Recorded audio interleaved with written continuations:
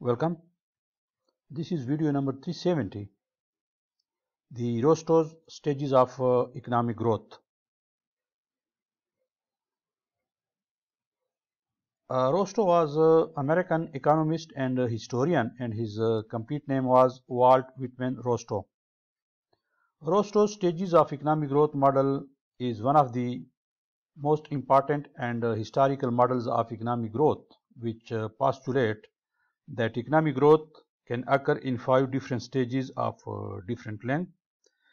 These stages include the traditional society, the preconditions for takeoff, the drive to maturity, and the age of high mass consumption.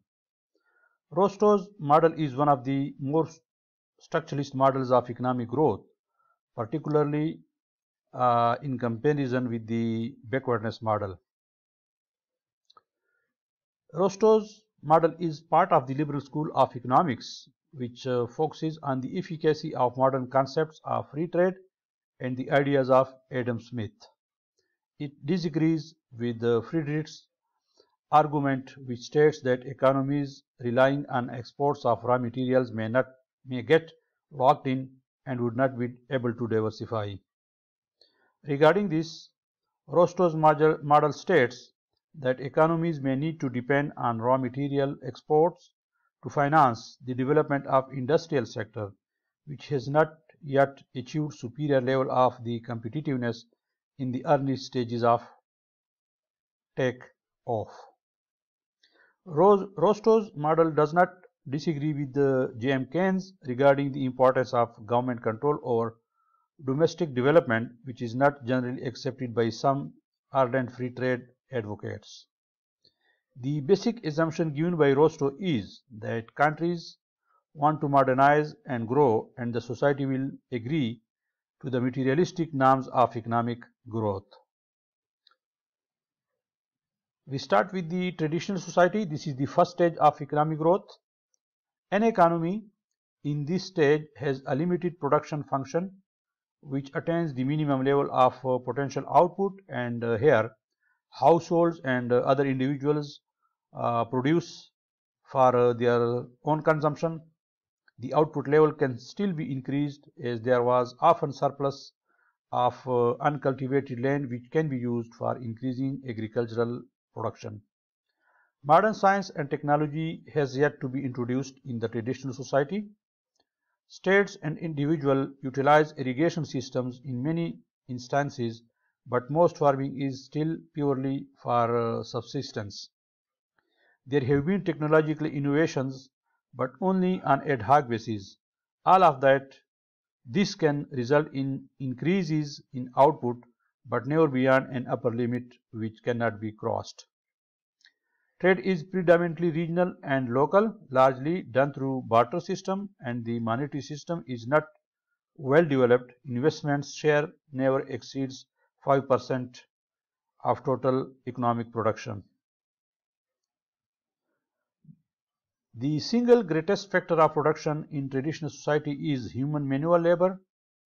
The manufacturing sector and other industries have a tendency to grow, but are limited by inadequate scientific knowledge and a backward or highly traditionalist frame of mind, which contributes to low labor productivity.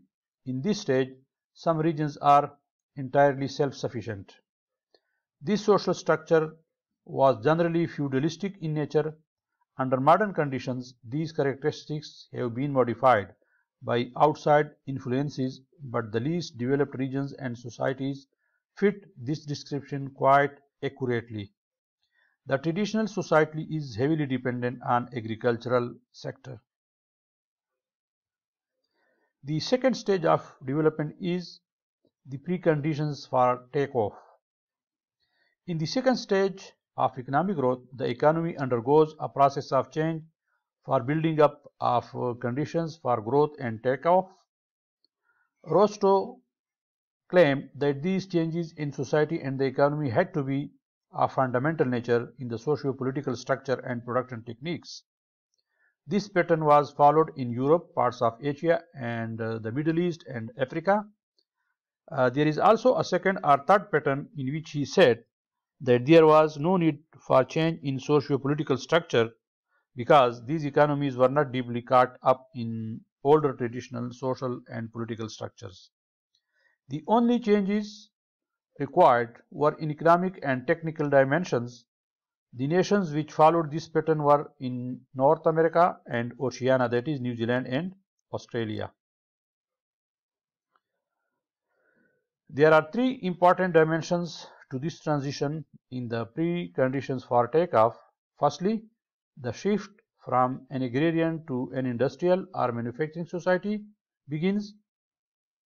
Secondly, trade and other commercial activities of the nation broaden the market's reach not only to neighboring areas but also to far-flung regions, creating international markets. Lastly, the surplus attained should not be wasted on the conspicuous consumption of the landowners or the state, but should be spent on the development of industries, infrastructure, and thereby prepare for self-sustained growth of the economy later on. Furthermore, agriculture becomes commercialized and mechanized via technological advancement, shifts increasingly towards cash or export-oriented crops, and there is a growth of agricultural entrepreneurship. The third stage of economic growth and development is the takeoff stage. This stage is characterized by dynamic economic growth. The main feature of this stage is rapid self-sustained growth. Takeoff occurs when sector-led growth becomes common and society is driven more by economic processes than traditions. At this point, the norms of economic growth are well established and growth becomes a nation's second nature and a shared goal. According to Rostow, there are three main requirements for takeoff.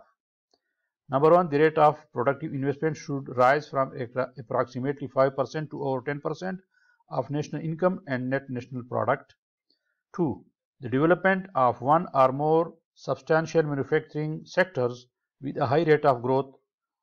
And number three, the existence or quick emergence of a political, social, and institutional framework which exploits the impulses to expansion in the modern sector and potential external economy effects of the takeoff.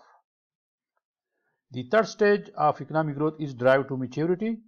After takeoff, there follows a long interval of sustained growth known as the stage of drive to maturity.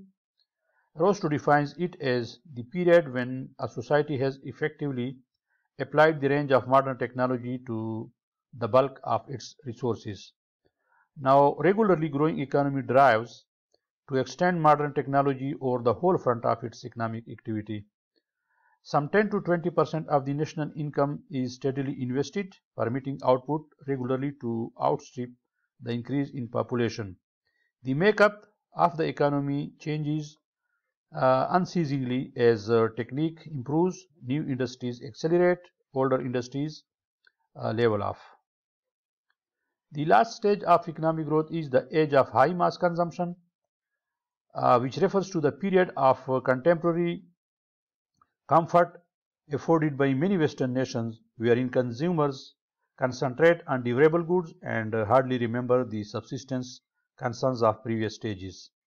Rostow uses Buddenbrook's dynamics metaphor to describe this change in attitude.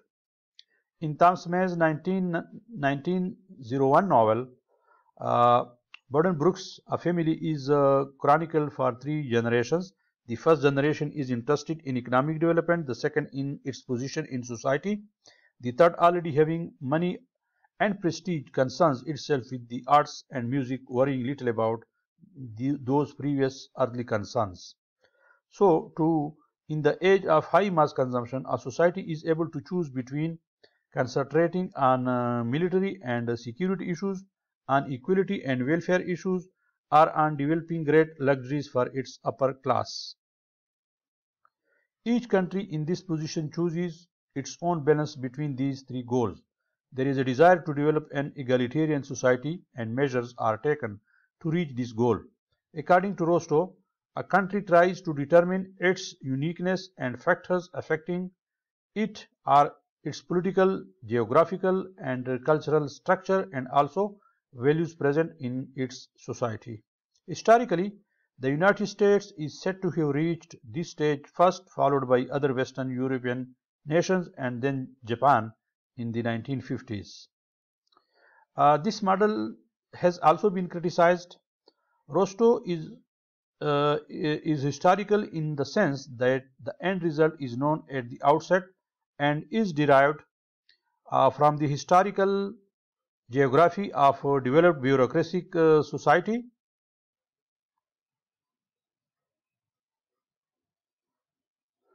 Rostow is mechanical in the sense that the underlying motor of change is not disclosed, and therefore the stages become little more than a classificatory system based on the data from the developing countries. His model is based on American and European history and defines the American norm of high mass consumption as integral to the economic development process of all industrialized societies. His model assumes the inevitable adoption of the new liberal trade policies which allow the manufacturing base of a given advanced polity to be relocated to lower wage regions. Rostow's model does not apply to the Asian and the African countries, as events in these countries are not justified in any stage of this model. The stages are not identifiable properly, as the conditions of the take-off and pre-take-off stage are very similar and also overlap. According to Rostow, growth becomes automatic by the time it reaches the maturity stage, but Kuznets asserts that no growth can be automatic, there is always a need of a big push. There appear to be two parallel theories of takeoff. One is the takeoff and is a sectoral and nonlinear notion, and the other is that it is highly aggregative. Ladies and gentlemen, thank you very much for watching this video. Kindly subscribe to the channel and click on the bell icon so that you can get timely notification about my other videos that I'll upload for you.